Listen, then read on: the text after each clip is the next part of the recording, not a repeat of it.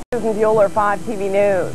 A Des Moines woman was killed and her son injured this afternoon in a tragic fire on the city's east side. Joan Little's body was found in an upstairs bedroom of the house at 623 East 5th Street. Investigators have not yet determined the cause of the fire. A videotape of American hostage Alan Steen was released today by his captors.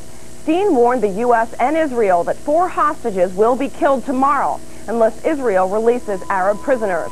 Now this.